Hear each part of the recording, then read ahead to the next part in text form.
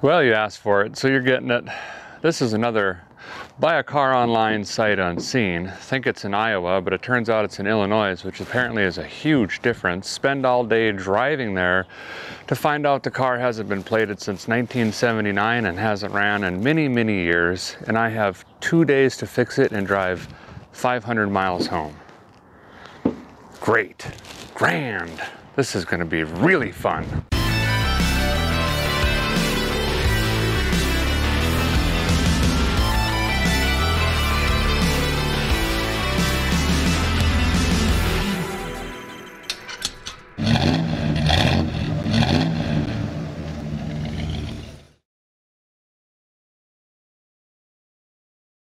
What we've got here is a 1969 Chevrolet Chevelle two-door. Surprised, right? Not a four-door. Give you a little tour, and then I've got to start thrashing on this thing. Interior is in pretty good shape, although it smells like moldy carpet and Taco John's. It does have quite a bit of weight reduction in the rear.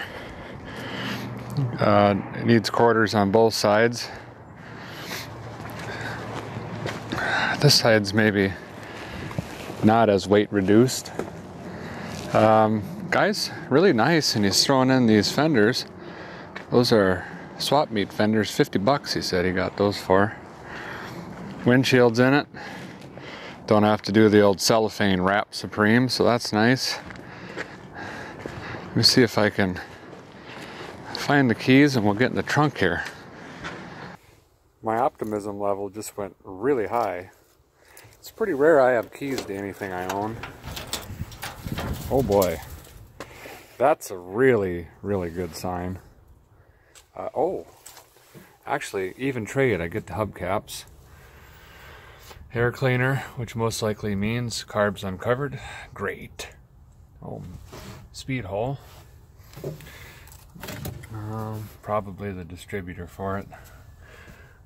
Oh boy, we might have our hands full when I open the hood here. Oh, look at that. She might even be factory red. Let's take a look under the hood.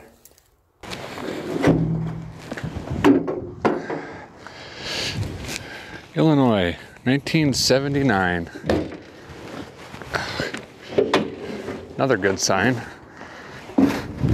Oh my. Yeah. Oh man. Current situation. We've got a vegetable oil or pesticide fuel tank. That kind of worries me a little bit, although it's not locked up. It does have a distributor, that's good news. Water pump's not tore off. Looks complete-ish. No water. So overall, quite a bit of good news. I can work from this. After looking her over, I think I kind of got a list in my head here.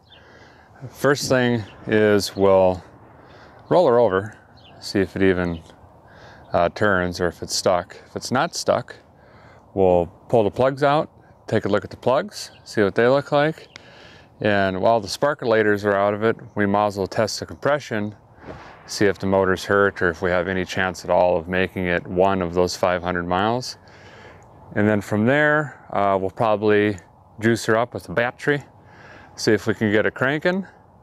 And if it fires, we'll figure out the fuel issue. Then we'll move to transmission. And I think I'm gonna start interwebbing some wheels, because I really don't think that flat donut from the 80s is gonna make it home. And yeah, we have like 8 hours today, so super. I don't know how many times I gotta tell you guys, but any project starts with a battery on the charger. And my good Walmart unit here, the old negative post, finally gave up the ghost, but best tool in the world came to the rescue.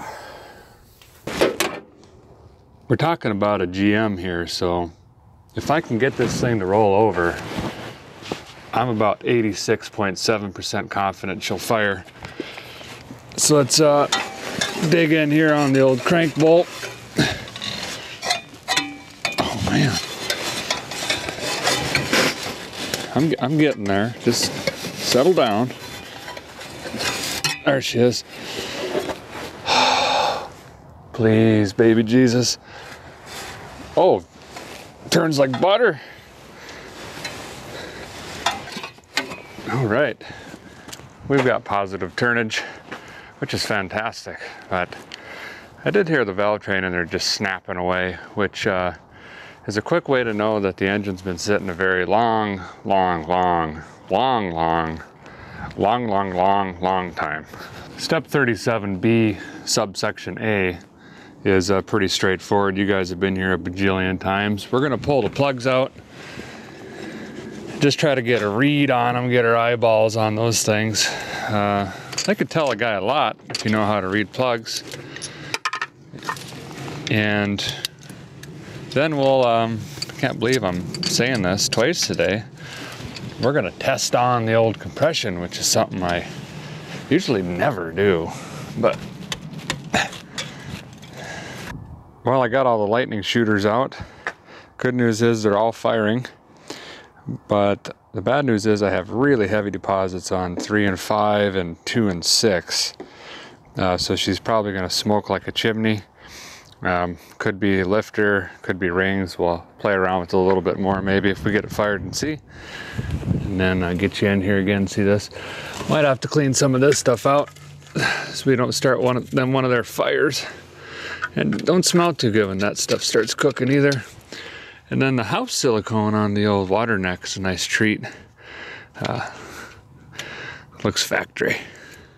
Of course, if you're hitting the old peak optimizationals, you want to do compression tests when the motor's hot and what have you.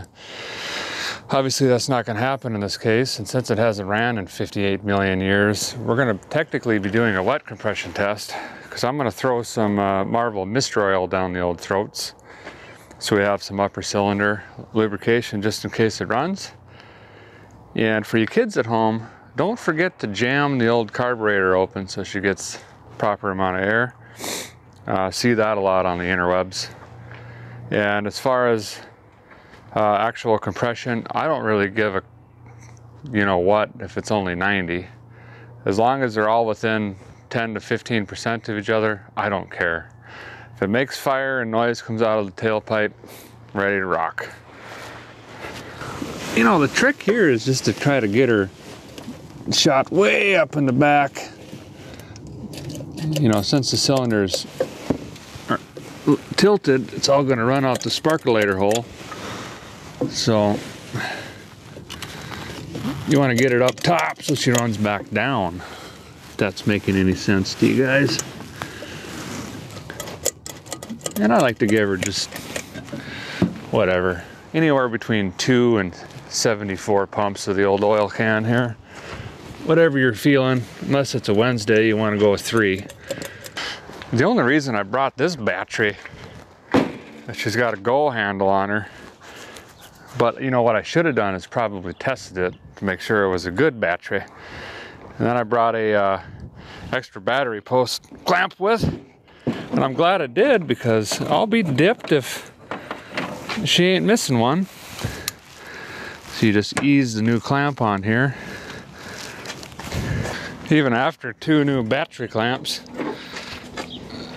I ain't getting any juice, so I gotta get out one of these wizard machines, figure out what's going on. I'm gonna be here all month if we got digitals going down on this.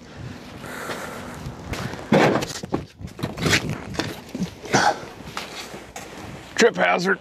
These are really nice machines for dummies like me. Hook them on the ground and the old light bulb comes on, you got juice.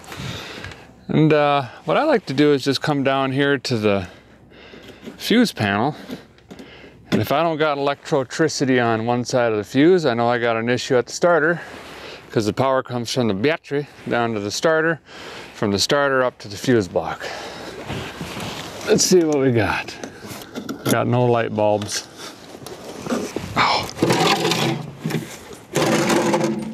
Kneeling on rocks is probably one of my most favorite pastimes.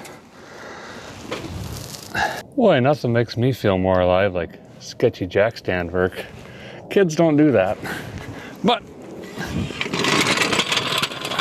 just enough to get reset and then get them under the frame so I can get my belly under there. Well, I used up every foot-pounds of diagrammical engineering experience I have, and that's leading me to believe that the ignition solenoid's bad, so I'm gonna snip this one out quick, Uber down to Napa down the road here, get that. While I'm there, I'll blow some money on some other junk. Might actually buy a new battery cable. Write that down, it's never happened before. And then we'll see where we're at. And it's already 2 o'clock and I've got nothing done. All right, if I did my digital geometries right, I think the starter solenoid was bad. So a new starter, negative cable, positive cable, both of which are way too short and the battery's hanging out incorrectly.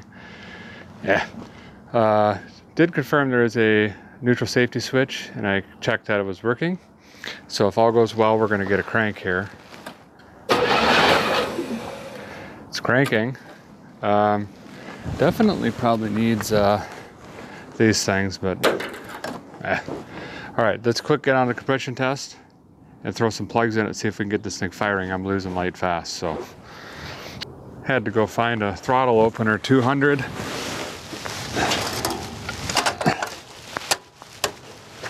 Something like that.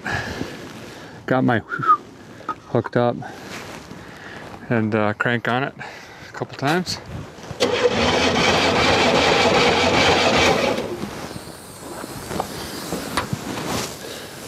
$150. Plenty. So the number 5 cylinder was a little bit low, and that kind of correlates with the spark plug. If I'm reading them right, this one should have plenty of compression.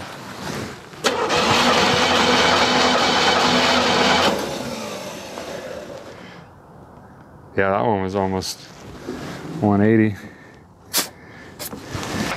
Well, I went ahead and finished the compression testing, and we definitely got a sick motor. We've got variance from 140 all the way to 180, which is a little too extreme. I mean, it's gonna run, but we definitely have some rings or valve train issue, and I've got it scribed into my fender here so I don't forget which one's which cylinder, but it did correlate with the spark plug. So this is gonna get really interesting. 500 friggin' miles. I'm such an idiot. Well, it's time to throw some sparkulators in this thing and see if it can fire. Had a guy on the Face Space page ask me if I gap my spark plugs after watching that Dodge video. Of course I do. I just kind of gapped. You know, then you go on to the next and just gapped. No, but in all reality, Chevy small blocks like it at about 35, but every single engine's different. Depends on your compression ratio and your cam lift and duration and all the other diagrammical stuff.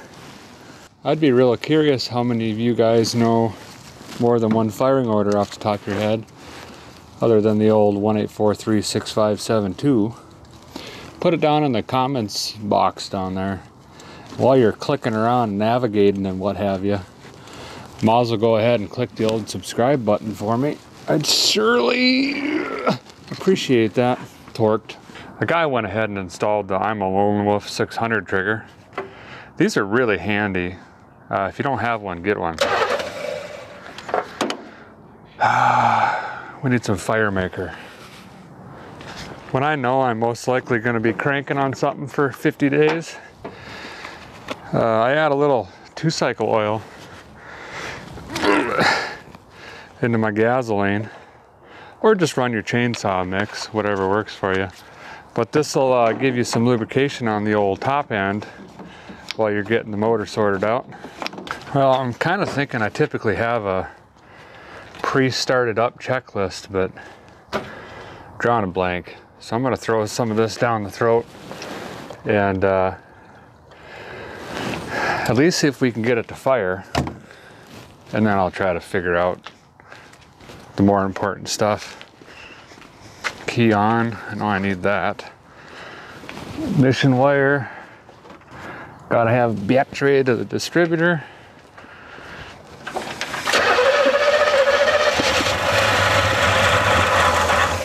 We're in business.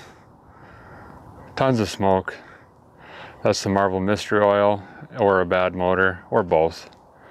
Either way, she makes fire. Yes. Fuel tank on this was bypassed, which probably means it's rusted out, full of junk, or leaking, or all of the above. But I can't run it on a boat tank 500 miles. Well, I mean, guy probably could. But we're gonna test on it. So I'm gonna put this filter before the fuel pump in hopes that I can get 17 miles out of it. And then we'll be able to see what's coming up from the tank as well. I'm gonna have to do a loop like that. She's getting nipply out here. There's some of the gas that she was running, and unfortunately we probably just filled the gas pump with that, but there's my new. We're gonna give that a shot instead. Help me. That came off now. Usually you gotta fight on these filters. This sucker wants out. That's actually a good sign. It built pressure if it's billowing out of the top.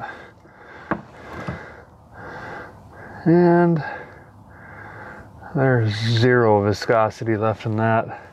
I could wet sand paint with that pretty easy. Don't get the right wrenches, just get a crescent wrench. It'll do about anything. They'll even hammer for you if you want. I'm still in shock. This motor, after who knows how many years since its last start, fired right up. It's probably why I'm a die-hard GM Buick fan. Not to say I don't like Fords or Mopar stuff, but it's just, they never quit. Wow, this just got really interesting. Sun's about to go down. And was gonna bottle feed it some more, get the oil pressure built back up after the oil change, and I'll be dipped if the old starter didn't just quit on me. So I'm pulling this one out again and gonna run down to AutoZone and grab another one, I guess, and hope that that one lasts more than 10 tries. Great, grand. Can I tell you about Illinois? Parts stores are a million miles away. It's cold. Someone's burning grass and bush at 11 o'clock at night. And I keep hearing a circular saw. So you guys know how to party. Second starter's in. I think the plan is just to bottle feed on it for a while and see if we can get it to pull fuel from the tank. I've got 3.27 gallons in there. Probably not enough, but I want to get it running anyway, bottle feeding. So let's go ahead and work on that and see what we get.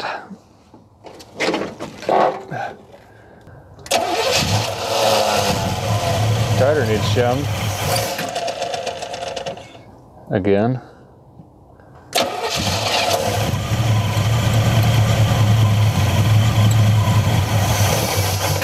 I'm gonna try to fill the bowl again.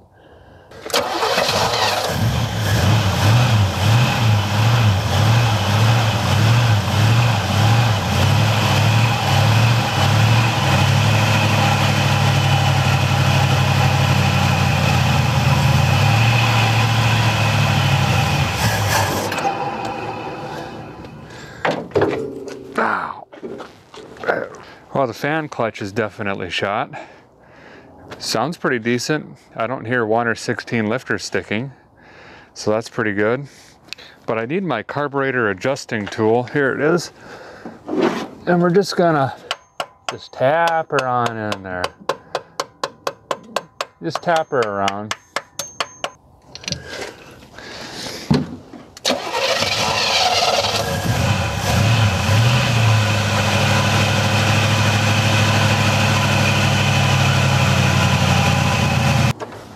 That was pretty good.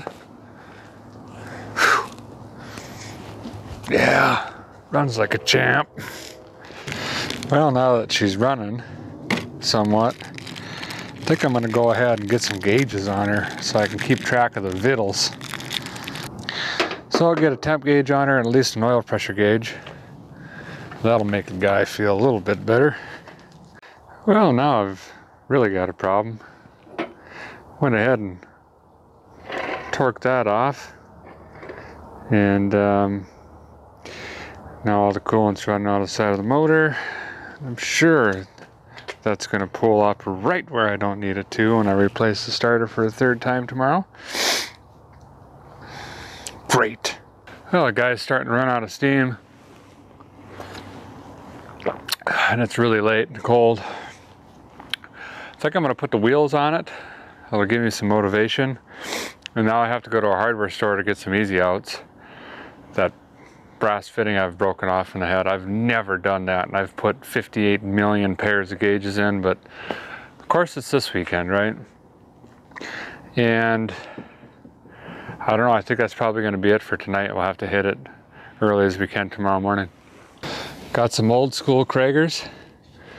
We're gonna go with 215 up front, and then of course the rear,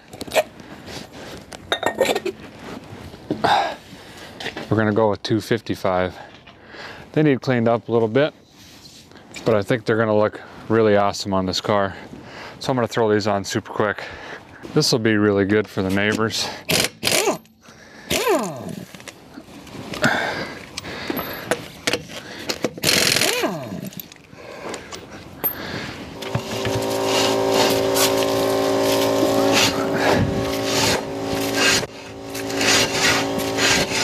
Suppose I should learn my lesson and look at that wheel bearing.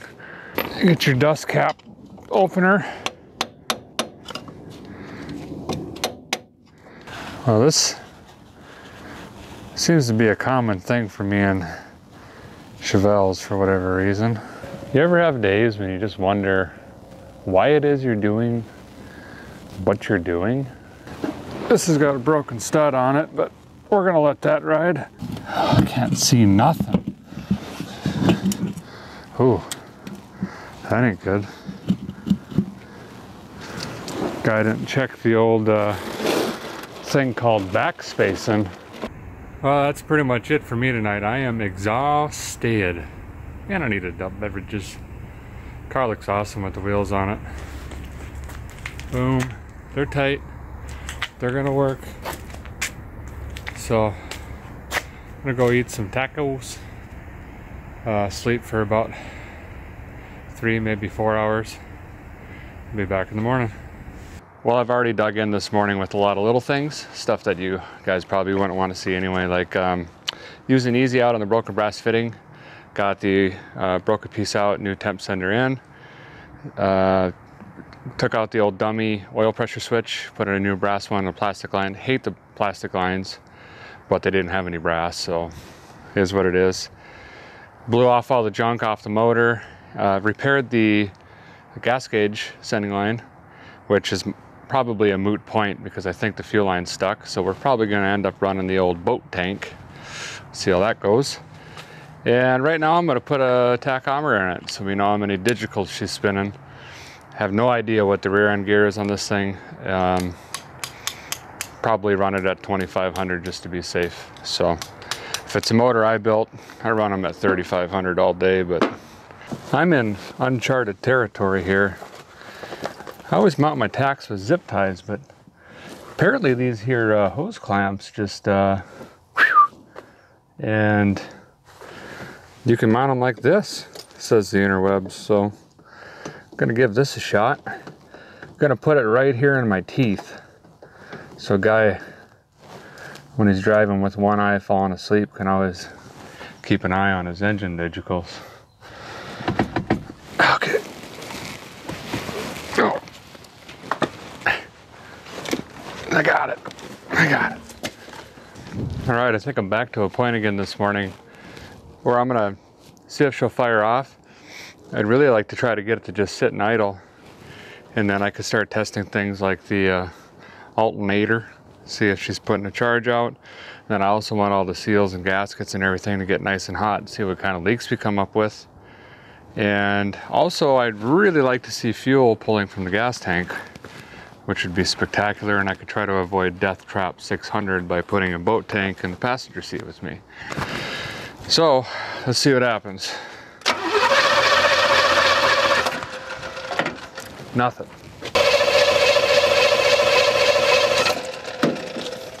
That is quite different from yesterday, so I'm gonna make sure I still have power to the distributor if I can find my magical jab stick. Well, it's been sitting here idling for about 5 minutes. You can see she smokes like a chimney. I'm really watching the temperature close. I'm thinking the thermostat's definitely going to be froze, but I really don't want to take that apart because one of the bolts holding the thermostat housing gasket on is about to break off, or felt like. So I'm going to keep wrapping on this water neck here and try to loosen up that thermostat.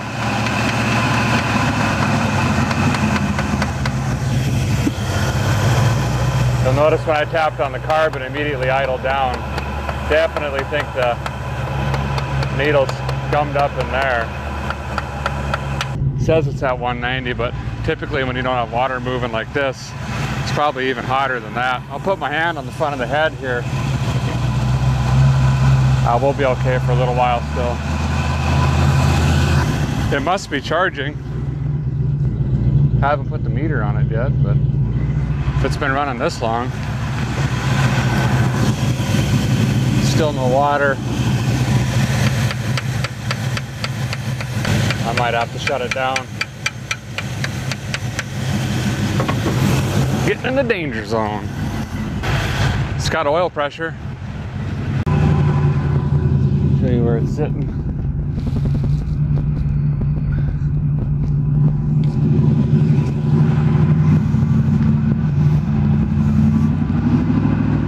Got another mosquito car. I like to keep them down. Drive this through the neighborhoods.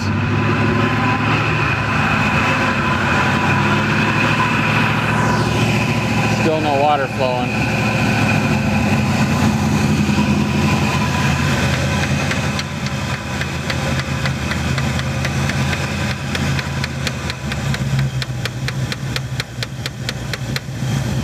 Well, it's definitely the driver's side that's smoking, so I'm going to give her a 1-2 punch here.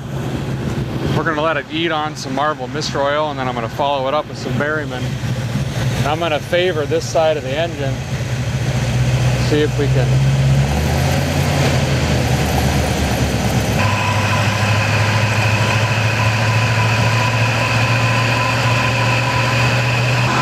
now I'll follow it up with Berryman.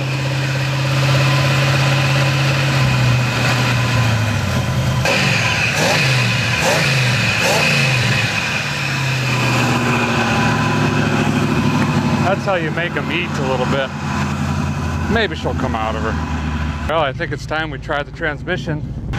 Gonna let it sit like this for a little bit, let the transmission get heated up. Definitely have reverse and drive, but this was a quick way to tell I have 0 back brakes and about 4% of front brakes. I'm really thinking about changing the name of this whole channel to No Brakes Garage. Well, I pulled her out about 6 feet, and then I'll be danged if the old front brake line didn't just explode on me. Of course, no one has anything near stock, so I bought these little short lines here, and I'm gonna up some sort of ghetto replacement line. And it has now become extremely dangerous to drive because I'm sure all the brake lines are in that condition. So that is definitely not going to stop me from attempting to drive 500 miles. Also, I came up with the name for this car. I'm gonna call it Rocky because it fights me on just everything, non-stop. Well, that's not ideal or pretty. But is it gonna work? Yep. Well, here we go. First time this car's been out of this driveway in 40 years for what I'm told. Still trying to wrap my brainstem around this. This is just nuts. If all goes well, do a little shakedown drive, see what kind of issues we come up with. Then I gotta hit the road. I got 500 miles to go.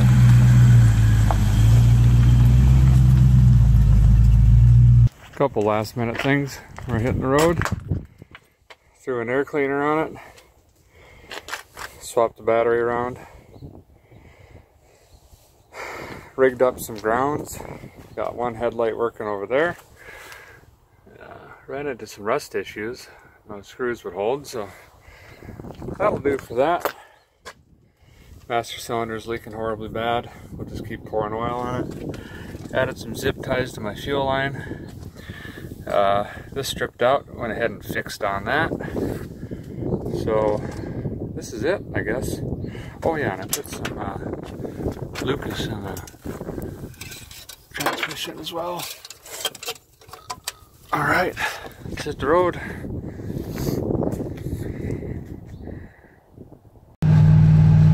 I suppose my first fuel stop, I should check and see if there's a seat belt, because I know I'm getting pulled over. So far, fingers crossed, it's got a little bit of oil pressure and just enough temperatures.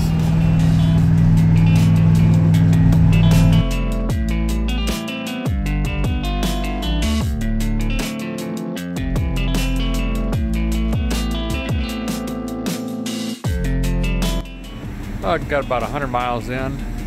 I am clearly poisoned. I have a severe headache. I can't see out of my right eye.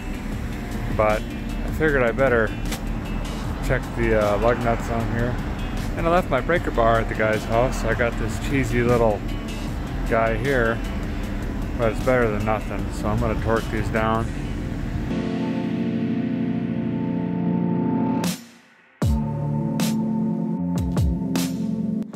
About 107 miles left. Gonna fill the oil and check the gas. I don't see anything leaking at all, actually. And it's running, knock on wood, fantastic. It's not heating up or anything.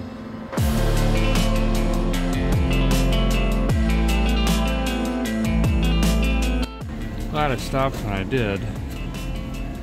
Saying it burns oil, I think, is putting it lightly. She is bone dry.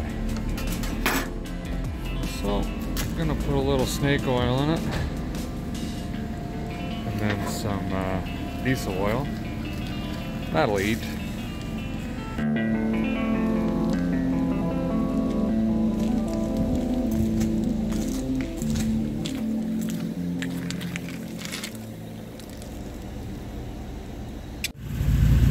$500 miles. We made it. This is crazy. Still running, driving. Probably too good for me, actually. Zero issues on the way here, other than burning oil. I am still always so impressed with Chevy. Sitting for 40 years, 1979. Gave me a little trouble getting her going, but purred like a kitten the whole way here. Pretty damn happy. I don't think it's got enough brake in it to power brake, but we're gonna find out. Well, thanks for watching. Heck of a trip. Make sure you hit that button down there.